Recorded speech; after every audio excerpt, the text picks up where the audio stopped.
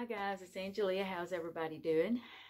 Today is Vlogmas Day 10, so another day for showing you my ornaments that I've made up, or ornament.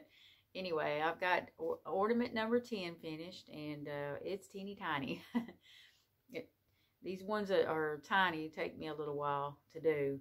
They're kind of tedious because you got all these little bitty parts you got to put it on, and a lot of sewing.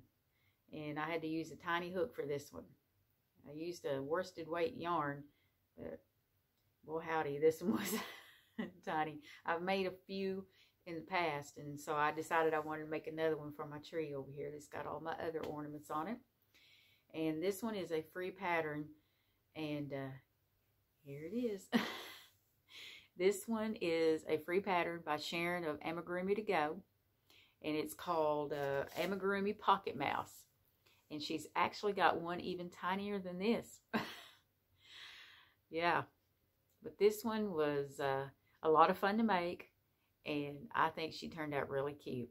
And she's actually got little paper clips on the bottom to make it look like she ice skates. So anyway, I used, I think this is Patty Green by Red Heart Super Saver, the Mainstay White, and then this is Gray Mist, or Gray Mist, I think, by Hobby Lobby. I love this yarn. And the eyes, I used some little tiny beads, and then I just whip stitched its nose, little pink nose. But I think she turned out so sweet. But she is tiny.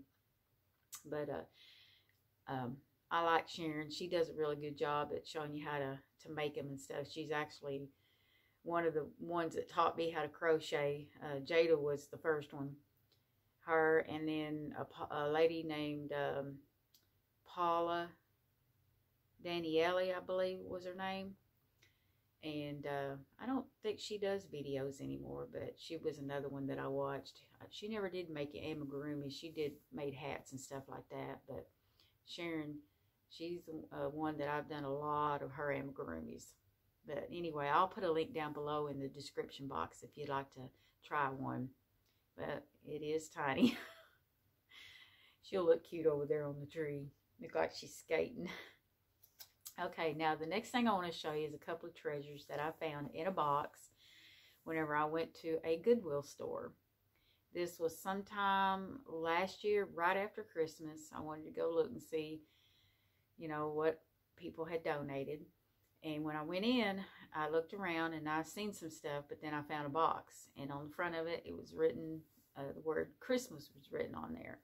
And the price had $1 on it. And so, of course, I asked the lady to make sure if that was right. And she said, yeah, because they just wanted to get rid of it.